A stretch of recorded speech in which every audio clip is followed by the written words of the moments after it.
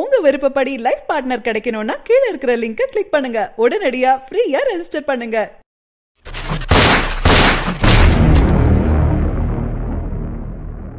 Hi guys, 2019 உடைய top 10 box office movie வரிசையை தான் இந்த வீடியோவில் நம்ம பார்க்க போகிறோம். ஸோ 2018 19ல என்ன கேட்டால் எனக்கு ஃபேவரட்டான மூவிஸ் அப்படின்ற போது பார்த்தீங்கன்னா சில மூவிஸ் தான் இருந்துச்சு. 2018ல ஏகப்பட்ட ஸ்ட்ரகிள்ஸ் இருந்தாலுமே ஒரு வாரமே சூப்பரான மூவிஸ் வந்துச்சு. பட் 2019ல நிறைய படங்கள் வந்தாலுமே குவாலிட்டியான மூவி அப்படின்றது பார்த்தீங்கன்னா விரல் விட்டு எண்ணக்கூடிய வகையில் தான் இருந்துச்சு. ஸோ ஒரு வாரமே பார்த்தீங்கன்னா ஒரு வாரம் 5 படங்களை ரிலீஸ் பண்ணுறாங்க அப்படின்னும் போது எந்த அளவுக்கு காம்படிஷன் இருக்கு அப்படின்றத நினைச்சு பார்த்துக்கோங்க. இந்த காம்படிஷன்லையும் ஒரு படம் பாக்ஸ் ஆஃபீஸ்ல ஷைன் ஆயிருக்கு அப்படின்னா அது சாதாரண விஷயமே கிடையாது. அந்த படத்துல இருக்க ஒரு கேஸ்ட் அண்ட் க்ரூவும் பாத்தீங்கன்னா அவங்களுடைய உழைப்பை பெஸ்டா போட்டிருந்துச்சு அப்படின்னா தான் அந்த பாக்ஸ் ஆஃபீஸ் பட்டியலே பாத்தீங்கன்னா இடம்பெற முடியும். ஸோ அப்படி 2019ல ரிலீஸ் ஆன கோலிவுட் மூவிஸ்ல டாப் 10 பாக்ஸ் ஆஃபீஸை பிடிச்ச படங்கள் எது, 100 கோடி அப்படின்ற ஒரு இலக்க பாத்தீங்கன்னா தொட்ட படங்கள் எது அப்படின்றதான் இந்த வீடியோல நம்ம பேச போறோம். ஸோ இதுல 10வது இடத்தை பிடிச்சிருக்க படம் எது அப்படின்னு கேட்டீங்கன்னா நம்ம வீட்டு பிள்ளை. இது கூடவே கோமாளி அப்படின்ற 2 படங்களும் இந்த 10வது இடத்தை பிடிச்சிருக்கு. ஃபர்ஸ்ட் நம்ம வீட்டு பிள்ளை சிவகார்த்திகேயன் நடிப்புல பாண்டியராஜ் டைரக்ஷன்ல ஒரு பக்கா ஃபேமிலி டிராமாவா ஒரு எமோஷனல் சென்டிமெண்ட் பேக்கடு ஒரு மூவி தான் இந்த நம்ம வீட்டு பிள்ளை. ஸோ வில்லேஜ் ஆடியன்ஸை ஃபுல்லா அட்ராக்ட் பண்ண இந்த படத்துக்கு பாக்ஸ் ஆஃபீஸ்ல பாத்தீங்கன்னா 80 to 90 கோடி வரைக்கும் வசூல் வந்திருக்கு அப்படின்ற மாதிரியான அப்டேட் பாத்தீங்கன்னா கொடுத்துருக்காங்க. ஸோ அடுத்து இன்னொரு பக்கம் கோமாளி. ஸோ வேல்ஸ் பிலிம் இன்டர்நேஷனல் ப்ரொடக்ஷன்ல நம்ம ஜெயம் ரவி அவர்கள் நடிச்சு ரிலீஸ் ஆன படம் தான். சோ ஜெயம் ரவிக்கு பாத்தீங்கன்னா இது ஒரு பக்கா சக்சஸ் கம்பேக் அப்படினே சொல்லலாம். சோ ஒரு 16 வருஷம் கோமால இருந்த ஒரு கேரக்டர் 90s கிட்ஸ் உடைய அத்தனை ஆட்டிட்யூடையும் பாத்தீங்கன்னா அப்படியே பிரதிபலிச்சிருப்பாரு ஸ்கிரீன்ல நம்ம ஜெயம் ரவி அவர்கள். சோ கோமாளி இந்த படம் தமிழ்நாட்டுல மட்டுமே 50 கோடி அப்படின்ற மாதிரி மொத்தமா இந்த படம் 80 கோடி வசூல் பண்ணிருக்கு. சோ நம்ம வீட்டு பிள்ளை 90 கோடி, இந்த கோமாளி 80 கோடி அப்படின்ற மாதிரி இந்த படங்கள் பாத்தீங்கன்னா இந்த டாப் 10 பாக்ஸ் ஆபீஸ் வரிசையில 10வது இடத்தை பிடிச்சிருக்கு அப்படின்றதும் நோட் பண்ணக்கூடிய ஒரு விஷயம். இந்த வரிசையில 9வது இடத்தை பிடிச்சிருக்க படம் எது அப்படின்னு கேட்டீங்கன்னா என்ஜிகே. செல்வராகவன் டைரக்ஷன்ல நடிகர் சூர்யா அவர்கள் நடிச்சிருக்க படம் தான் என்ஜிகே. ஃபர்ஸ்ட் டைம் ஒரு பொலிட்டிக்கல் ஜேர்னலை பாத்தீங்கன்னா சூர்யா அவர்கள் கையில எடுத்து பண்ணாரு, அதுவும் சக்சஸா அமைஞ்சிருச்சு. ஸோ இந்த என்ஜிகே படத்துக்கு நம்ம தமிழ் சைட்ல கிடைச்ச ரெஸ்பான்ஸை விட, தமிழ் சைட்ல இருந்த எதிர்பார்ப்பை விட ஓவர்சீஸ்ல உலக நாடுகள்ல பாத்தீங்கன்னா இந்த என்ஜிகே படத்துக்கு ஒரு மிகப்பெரிய ரெஸ்பான்ஸ் கிடைச்சது. ஸோ அதனால இந்த படம் பாத்தீங்கன்னா பாக்ஸ் ஆஃபீஸ்லயும் ஷைன் ஆகிறதுக்கு ஒரு முக்கிய வழியை கொடுத்துச்சு. ஸோ இந்த படம் பாத்தீங்கன்னா இந்த என்ஜிகே படம் 110 கோடி வசூல் பண்ணி பாத்தீங்கன்னா பாக்ஸ் ஆபீஸ் ஆஃப் 2019ல டாப் 10 வரிசையில பாத்தீங்கன்னா 9வது இடத்தை பிடிச்சிருக்கு. சோ ரகுல் பிரீத் சிங், சாய் பல்லவி அப்படின்னு 2 ஹீரோயின்ஸ் இருக்கு. நந்த கோபால குமரன் அப்படின்ற ஒரு கேரக்டர்ல ப்ளே பண்ண சூர்யா அவர்கள் செல்வராகவனுடைய ஒரு படம் அப்படின்னா அந்த ஹீரோக்குன்னு ஒரு ஆட்டிடியூட் கொடுப்பாரு. அந்த ஆட்டிடியூட சூர்யா அவர்கள் பாத்தீங்கன்னா செமையா ரெஃப்ளெக்ட் பண்ணிருப்பாரு. அதுவே இந்த என்ஜிகே படத்துக்கு ஒரு மிகப்பெரிய வெற்றியா அமைஞ்சிருக்கும். என்ஜிகே பார்ட் 2 வருமா அப்படின்ற ஒரு கொஸ்டின் மார்க் கூட பாத்தீங்கன்னா படம் முடிஞ்சிருக்கும். சோ வெயிட் பண்ணி பார்ப்போம் அது ஃபியூச்சர்ல என்ன நடக்க போகுது அப்படின்றது. இப்போதைக்கு என்ஜிகே படம் பாத்தீங்கன்னா 2019க்கு சூர்யாவோட கேரியர்ல அது one of the best movie அப்படினே சொல்லலாம். பாக்ஸ் ஆபீஸ்லயும் பாத்தீங்கன்னா 110 கோடி வசூல் பண்ணி இந்த பட்டியலையும் 9வது இடத்தை பிடிச்சிருக்கு. சோ என்ஜிகே 110 கோடி வசூலோட இந்த வரிசையில பிடிச்சிருக்க இடம் 9. இந்த வரிசையில 7வது இடத்தை பிடிச்சிருக்க படம் எது அப்படின்னு கேட்டீங்கன்னா இந்த வரிசையில 8வது இடத்தை பிடிச்சிருக்க படம் எது அப்படின்னு கேட்டீங்கன்னா கைதி. எஸ், அண்ணன் மற்றும் தம்பி இவர்கள் 2 பேருடைய படங்களுமே பாத்தீங்கன்னா பேக் டு பேக் இடங்களை பிடிச்சிருக்கு அப்படின்றது பாராட்டக்கூடிய ஒரு விஷயம் தான். எஸ், கைதி படம் பாத்தீங்கன்னா இப்பதான் லோகேஷ் கனகராஜ் டைரக்ஷன்ல தீபாவளிக்கு ரிலீஸ் ஆனிச்சு. ஸோ ஒரு பக்காவான ஒரு மூவிங்க, ஒரு சிம்பிளான கேஸ்ட் அண்ட் க்ரூ, சிம்பிளான ப்ரொடக்ஷன் காஸ்ட். பட் இந்த படம் ஈட்டி தந்த வசூல் பாத்தீங்கன்னா ஒரு மிகப்பெரியது. ஒரு நைட்ல நடந்த ஒரு கதை தான். கார்த்தி அவர்களுக்கு பாத்தீங்கன்னா ஒரு ரொம்ப நாளைக்கு அப்புறம் ஒரு ராவான கார்த்தியை இந்த படத்துல நம்ம பார்த்துருப்போம். சோ தமிழ் சினிமால டிஃப்ரெண்ட் ஆங்கிள் படம் எடுக்கிறது அப்படின்றது பாத்தீங்கன்னா இந்த காலகட்டத்தில் ரொம்பவே குறைவு தான். ரொம்பவே ஒரு சில டைரக்டர்ஸ் தான் அந்த மாதிரி டிஃப்ரெண்ட் எக்ஸ்பெரிமெண்டல் மூவி அப்படின்ற மாதிரி கையாளுவாங்க.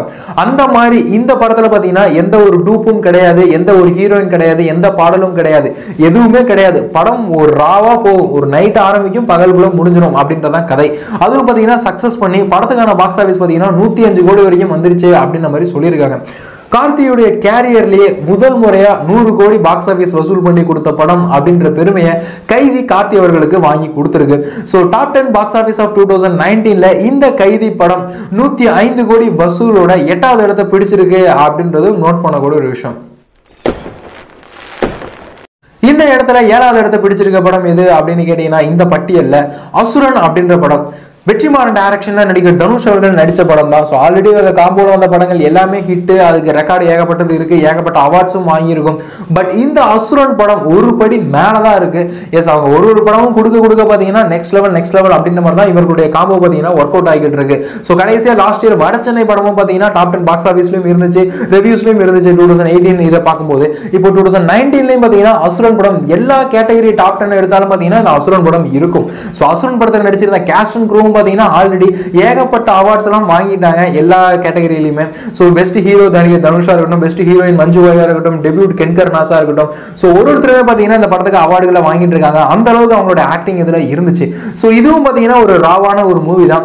ஸோ சிட்டி பேஸ்ல எடுக்கக்கூடிய மூவிஸை விட ராவான ஒரு படங்களுக்கு பாத்தீங்கன்னா நம்ம தமிழ் ஆடியன்ஸ் மத்தியில ஒரு மிகப்பெரிய ஒரு ரெஸ்பான்ஸ் இருக்கு அப்படின்றத கைதி அண்ட் அசுரன் இந்த ரெண்டு படங்களும் பாத்தீங்கன்னா நமக்கு ப்ரூஃப் பண்ணிருக்கு.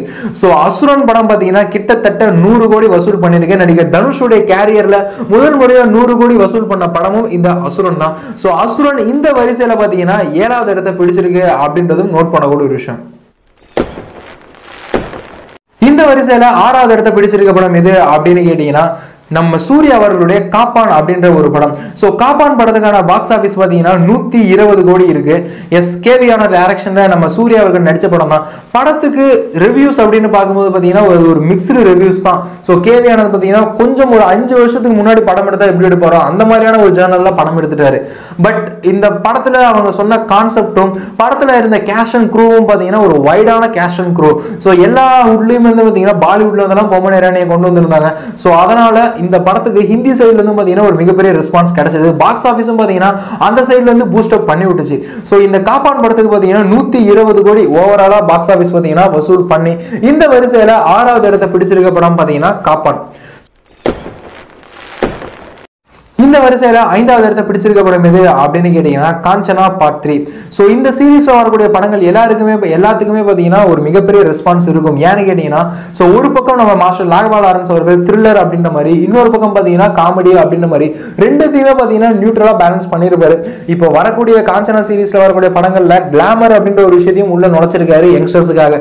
சோ வர சீரீஸ்லாம் பாத்தீங்கன்னா பார்ட் 2 பார்ட் 3ன்ற மாதிரி காஞ்சனா 1ல ஒரு ஹீரோயின், 2ல 2 ஹீரோயின், 3ல 3 ஹீரோயின் அப்படின்ற மாதிரி பாத்தீங்கன்னா ஹீரோயின்ஸ் அதிகப்படுத்திட்டே போயிட்டு இருக்காரு. பட் அந்த கேஷ் அண்ட் அந்த ராகவா லாரன்ஸோட ஃபேமிலின்னு இருக்கு பாத்தீங்களா, அந்த கோவை சரளாமாவா இருக்கட்டும், அந்த அண்ணா அண்ணி கேரக்டர்ல பண்ணக்கூடியவங்க, அந்த குழந்தைங்க எல்லாமே பாத்தீங்கன்னா அதே மாதிரியே தான் இருக்காங்க. அதே ஒரு ஃபன்னான ஒரு கேரக்டர்ஸ் தான். அந்த கேஸ்ட் அண்ட் க்ரூவும் பாத்தீங்கன்னா இந்த படத்துடைய வெற்றிக்கு ஒரு மிகப்பெரிய வழிவகுத்து கொடுக்குறாங்க. அதுவும் கோவை சரளாமா அவங்களுடைய காமெடிக்குலாம் பாத்தீங்கன்னா முதியவர்கள் இருந்து குழந்தைகள் வரைக்கும் எல்லாருமே சிரிப்பாங்க அவங்களுடைய ஸ்லாங்குக்கு. சோ அதுவே பாத்தீங்கன்னா காஞ்சனா படத்துக்கு ஒரு மிகப்பெரிய வெற்றி. சோ காஞ்சனா பார்ட் 3 இந்த படம் பாத்தீங்கன்னா 130 கோடி வசூல் பண்ணி 2019 பாக்ஸ் ஆபீஸ்ல பாத்தீங்கன்னா 5வது இடத்தை பிடிச்சிருக்கு அப்படின்றதும் நோட் பண்ணக்கூடிய ஒரு விஷயம். சோ இந்த வரிசையில 4வது இடத்தை பிடிச்சிருக்க படம் எது அப்படின்னு கேட்டீங்கன்னா நேர்கொண்ட பார்வை. நம்ம தல அஜித் அவர்களுடைய நேர்கொண்ட பார்வை நம்ம வினோத் டைரக்ஷன்ல, போனி கபூர் ப்ரொடக்ஷன்ல ஒரு இம்பார்ட்டன்ட் சோசியல் மெசேஜோட ரிலீஸ் ஆன படம் தான். சோ இந்த படத்துல பாத்தீங்கன்னா யுவன் சங்கர் ராஜா இசை அப்படின்ற போது பாத்தீங்கன்னா சோ ஒரு ப்ரீ இன்டர்வல் பிளாக் அந்த இடத்துக்கு பாத்தீங்கன்னா நம்ம வினோத்துடைய அந்த டைரக்டர் டச்சும் தெரியும், யுவன் சங்கர் ராஜாவுடைய அந்த பிஜிஎம் ஒர்க்கும் தெரியும். நம்ம தல ஃபேன்ஸுக்காகவே கிரியேட் பண்ண சீன்ஸ் தான் அந்த ப்ரீ இன்டர்வல் பிளாக் இந்த படத்துல. சோ அது பாத்தீங்கன்னா சூப்பர் கூஸ்பம் மொமெண்ட்ஸா இருக்கும். படத்துல பாத்தீங்கன்னா நோ மீன்ஸ் நோ அப்படின்ற ஒரு சிங்கிள் மீனிங்கை பாத்தீங்கன்னா இப்ப வரைக்கும் நம்ம மைண்ட்ல நிக்க வச்சிருப்பாங்க. அந்த அளவுக்கு பாத்தீங்கன்னா ஒரு முக்கியமான சோசியல் மெசேஜோட ரிலீஸ் ஆன படம் தான் இந்த நேர்கொண்ட பார்வை அப்படின்ற படம். இந்த படத்துக்கு பாக்ஸ் ஆபீஸ்ல பாத்தீங்கன்னா 180 கோடி வசூல் கிடைச்சிருக்கு. சோ இந்த படம் டாப் 10 பாக்ஸ் ஆபீஸ் ஆஃப் 2019ல பாத்தீங்கன்னா 4வது இடத்தை பிடிச்சிருக்கு. இந்த வரிசையில 3வது இடத்தை பிடிச்ச படம் எது அப்படின்னு கேட்டீங்கன்னா நம்ம தல அஜித்துடைய அகைன் விஸ்வாசம் அப்படின்ற படம். சோ 3 and 4 ரெண்டு இடத்துமே பாத்தீங்கன்னா தல அஜித் அவர்கள் தான் ஆக்குபை பண்ணிருக்காரு அப்படின்றதும் நோட் பண்ணக்கூடிய விஷயம். விஸ்வாசம் அப்படின்ற படம் பாத்தீங்கன்னா பொங்கலுக்கு பேட்டை நம்ம சூப்பர் ஸ்டார் ரஜினிகாந்த் படத்தோட கிளாஷ் ஆனிச்சு. அப்பயுமே இந்த படத்துக்கான பாக்ஸ் ஆபீஸும் சரி, இந்த படத்துக்கான ரிவ்யூஸும் சரி, ஸ்டார்டிங்ல பாத்தீங்கன்னா பேட்டையை கம்பேர் பண்ணும்போது இந்த படம் சுமாரா இருக்கு அப்படின்னு சொன்னவங்க எல்லாருமே படத்தை ரிப்பீட் மோட்ல பார்த்துட்டு அப்பா மகள் சென்டிமெண்ட் கோசனமே பாத்தீங்கன்னா இந்த படம் வில்லேஜ் சைட்ல பாத்தீங்கன்னா சரியான ஒரு ரெஸ்பான்ஸை கொடுத்துச்சு. எல்லாருமே பாத்தீங்கன்னா இந்த படம் கிட்டத்தட்ட மார்ச் வரைக்குமே தியேட்டர்ல ரன்னிங் சக்சஸ்ஃபுல்லா தான் இருந்துச்சு. இந்த விஸ்வாசம் படத்துக்கு பாத்தீங்கன்னா ரொம்ப நாளைக்கு அப்புறம் பாத்தீங்கன்னா 53 செலிப்ரேஷன் அப்படின்ற மாதிரி தான் தியேட்டர்ஸ்ல கொண்டாடினாங்க.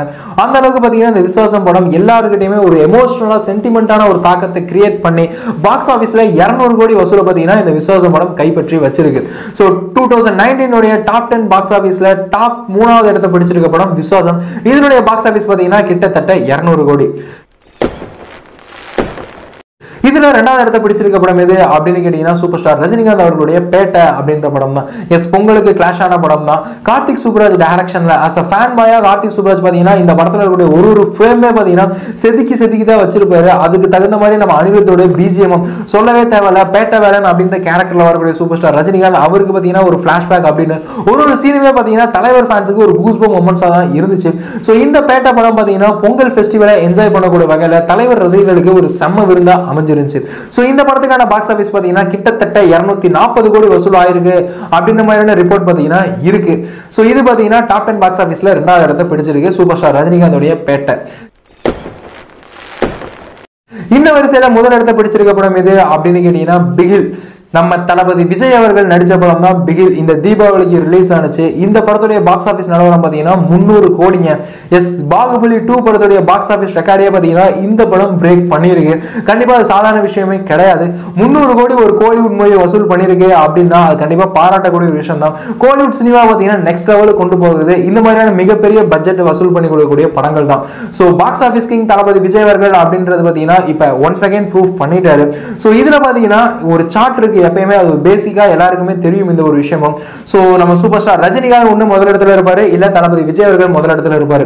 சோ இப்போ தர்பார் படம் வந்துச்சு அப்படின்னா இப்போ பிகில் படத்துடைய ரெக்கார்டை தர்பார் பிரேக் பண்ணும். அடுத்து தர்பார் ரெக்கார்டை பாத்தீங்கன்னா தளபதி 64 பிரேக் பண்ணும். அடுத்து தளபதி 64 ரெக்கார்டை பாத்தீங்கன்னா தலைவர் 168 பிரேக் பண்ணும். இந்த மாதிரி இவர்களுடைய அந்த சார்ட் பாத்தீங்கன்னா இவர்களுடைய அந்த ரெக்கார்டு பாத்தீங்கன்னா மாறி அந்த ஃபேன்ஸ் பாத்தீங்கன்னா ட்ரெண்ட் செட் பண்ணிட்டே தான் இருப்பாங்க. பாக்ஸ் ஆபீஸ் ரிப்போர்ட்டும் பாத்தீங்கன்னா மாறிக்கிட்டே தான் இருக்கும். பட் அந்த 1ஆம் நம்பர் 2ஆம் நம்பர் அப்படின்ற இடத்த பாத்தீங்கன்னா நம்ம தளபதி விஜய் அண்ட் தலைவர் சூப்பர் ஸ்டார் ரஜினிகாந்த் இவர்கள் 2 பேரும் தான் தக்க வச்சிருக்காங்க அப்படின்றதுல எந்த ஒரு சந்தேகமே கிடையாது. சோ முதல் இடத்துல தளபதி விஜய் அவர்களுடைய பிகில், இரண்டாவது இடத்துல பேட்டை, மூன்றாவது இடத்துல விசுவாசம் அப்படின்ற மாதிரி தளபதி தலைவர் 3 பேருமே பாத்தீங்கன்னா முதல் 3 இடத்துல இருக்காங்க. சோ இந்த 10 படங்கள் தான் டாப் 10 பாக்ஸ் ஆபீஸ் ஆஃப் 2019. இந்த 10 படங்கள்ல உங்களுடைய ஃபேவரட் மூவி எது அப்படின்றத கீழே மறக்காம கமெண்ட் செக்ஷன்ல பதிவு பண்ணுங்க. இதையும் தாண்டி ஏகப்பட்ட படங்கள் பாத்தீங்கன்னா ரொம்ப கம்மியான பட்ஜெட்ல ப்ரொடக்ஷன் காஸ்டோட உருவாகி ஏகப்பட்ட சுவாரஸ்யமான பாக்ஸ் ஆபீஸ் எல்லாம் கொடுத்துருக்கு. சோ இவ்வளவு கம்மியான பொருட்செலவுல இவ்வளவு பெரிய பாக்ஸ் ஆபீஸ் எடுக்க முடியுமா அப்படின்ற மாதிரியான படங்களும் இப்ப ரிலீஸ் ஆனிச்சு. பட் 100 கோடி பெரிய லெவல் பாக்ஸ் ஆபீஸ் லிஸ்ட் கொடுக்கிறோம் அப்படின்றவும் அந்த படத்துக்கான லிஸ்ட்லாம் பாத்தீங்கன்னா நாங்க இதுக்குள்ள கொண்டு வரல. சோ அடுத்தடுத்து இந்த 2019க்கான ஏகப்பட்ட டாப் 10 வீடியோஸ் பாத்தீங்கன்னா உங்களுக்காக காத்துக்கிட்டு இருக்கு. சோ இந்த 10 படங்கள்ல உங்களோட ஃபேவரட் மூவி எது அப்படின்றத கீழே மறக்காம கமெண்ட் செக்ஷன்ல பதிவு பண்ணுங்க. இதே மாதிரி நிறைய சுவாரஸ்யமான அப்டேட்ஸ் தெரிஞ்சுக்க எங்க சேனலை மறக்காம சப்ஸ்கிரைப் பண்ணுங்க. சரியான நபரை உங்கள் வாழ்க்கை துணையாக தேர்ந்தெடுக்க தமிழகத்தின் நம்பர் 1 சேவை மையத்தை அணுகவும். Free registration. ஒவ்வொரு கம்யூனிட்டிலையும் பல ஆயிரக்கணக்கான சாய்ஸஸ். உங்களுடைய ஜோடி பொருத்தமும் ஜாதக பொருத்தமும் துல்லியமாக பார்க்கலாம். உங்க விருப்பப்படி லைஃப் பார்ட்னர் கிடைக்கணும்னா கீழே இருக்கிற லிங்கை கிளிக் பண்ணுங்க. உடனடியா ஃப்ரீயா ரெஜிஸ்டர் பண்ணுங்க. இந்த தகவல் உங்களுக்கு பிடிச்சிருந்தா லைக் பண்ணுங்க, கமெண்ட் பண்ணுங்க. மறக்காம கீழே இருக்க